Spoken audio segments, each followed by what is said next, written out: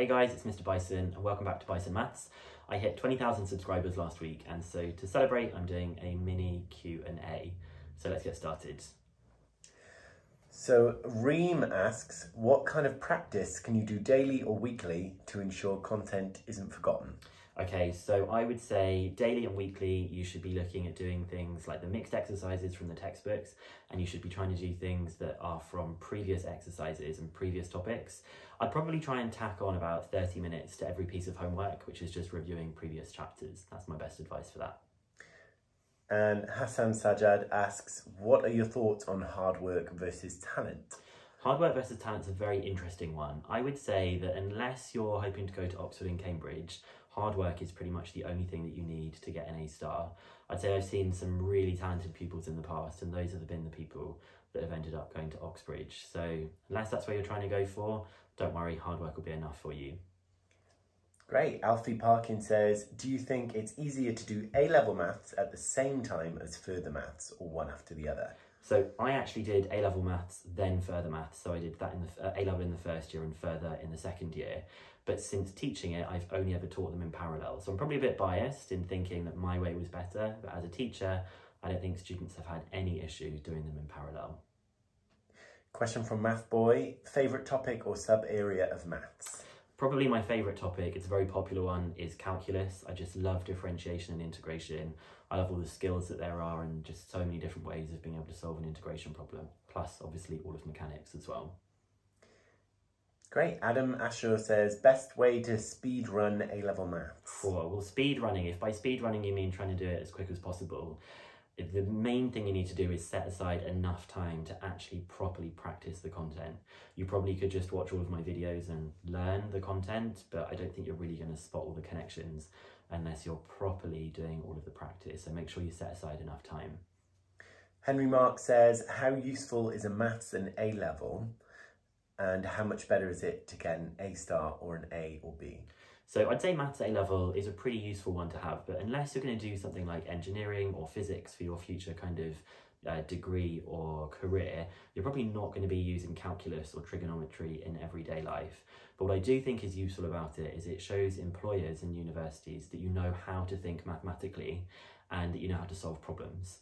How useful is it to get an A star versus an A or a B? Well, whatever your uni requires, okay? If your uni just wants you to get a B, you should just be happy with that. You're not going to get employers looking at you and going, oh, this one had an A star and this one had an A. Let's pick them about 5 years down the line. So don't worry about it too much. Imran Khan asks, what is the hardest topic in maths and what to watch out for? So I'd say the hardest topic in maths probably is integration, in my opinion, and that's just because there are so many different approaches that you can take to a problem. I have done a video on that that's trying to sort of say all of the strategies, so that's probably what I'd say to go and watch to help you look out for that one. And people also think trigonometry is very hard too, but I'd say integration. Same question from a few different people here. Jamie Winter, Hugo, hello, my name is Eleanor, and Via K ask, did you do a maths degree and which uni did you go to? Okay, so if I actually go back a little bit further with my education, I actually did, for A-level, I did maths, further maths, physics, French and history, and I got those 5 at the top grade. And then I actually went to the University of Oxford, St Catherine's College, to go and study history, not maths. Bit weird then that I became a maths teacher, and what I've done from 2019 to 2020 is I studied at the University of Birkbeck, and I did something called a graduate diploma in maths, which was basically modules from the 2nd and 3rd year, which actually I loved, and it was kind of nice to do it after having become a maths teacher. Isandu and Aaron Sales asked a similar question, non-maths related, but what's your favourite sport? So when I was at school, I was a lot more of like the academic kind and not very much into PE. But as a kid, I was taken to go and see Arsenal play football a lot, but I'm not really that kind of a sporty person. Matthew Gould said, what topics that are only in further maths should instead be in regular maths? That is a good question. Further maths makes you do a lot of the normal maths, just to a kind of higher level, but I'd probably be interested to see the series topic from Core Pure Year 1 being put into normal maths, because the series in normal maths just kind of doesn't feel like it goes that far, so I probably want to pull that series from further maths into maths. Great. Daniel asks, any tips for A-level maths? Okay, my number one tip that made me get the top grades in maths and further maths is anything that I didn't understand in a lesson, I went home and tried to make sure that I understood the concept fully before moving on.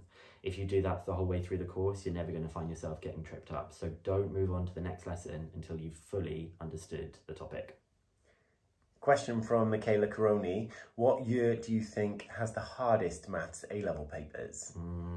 2019, without a doubt. I went and met my pupils after the exam, and several of them have been crying in the exam hall during the exam. 2019. Tough. Jam Jar says, what is the best revision method? The best revision method, maths, practice, practice, practice. Obviously, after you've made sure you understood everything first. Bob says, can you bring the red hair back? I don't know. I've had red hair, orange hair, pink hair, blue hair. Maybe. Red wasn't my favourite, so we'll see what colour's coming soon. Imran Khan, do you need a tutor for maths year 13? I mean, I never had a tutor. Lots of the students who have got top grades haven't had a tutor before, but if it's something that you feel will like help fill in the gaps, then go for it. But I'd encourage you to go and watch my teaching of the topics first. You probably won't need a tutor, in my opinion. And Shafiq M7, will you do any videos on preparing for university admissions tests? So looking at stuff like the STEP and MAT, it's something I've been working on. I haven't got any videos ready yet. I'm actually prioritising my GCSE channel. Go and check out that GCSE channel for any siblings or cousins who might be doing maths at secondary school. So Y9BH004 asks, apart from the cliche, what else can we do to go from C to A in year 13? Apart from the cliche, well, I'd say probably the biggest cliche that I am going to stick with is hard work. If you go and look at a recent video that I did, it was about like a summary of results day, and I had so many amazing comments from people that said what grades they changed from the beginning of year 13 to their final results. People were going from C's, D's and E's to like A stars and A's and B's and making huge progress. And they put it down to watching my teaching and just doing a lot of practice and following my videos. So although it's a bit cliched and a bit of a self-plug, I'd say kind of use my teaching and it should really help you out, and a lot of hard work. Nice, good advice. Final question from Sid Rez. What's your favourite food? Pizza, obviously pizza. Thank you so much for all of the questions. Thank you for supporting my channel and getting me to 20,000 subscribers. I'd really appreciate it if you went and checked out my new channel, Bicen Maths GCSE. Obviously, it's going to be way too easy for the stuff that you guys are studying right now. But if you've got any friends or siblings that are still at secondary school, I'd love to get that channel off the ground.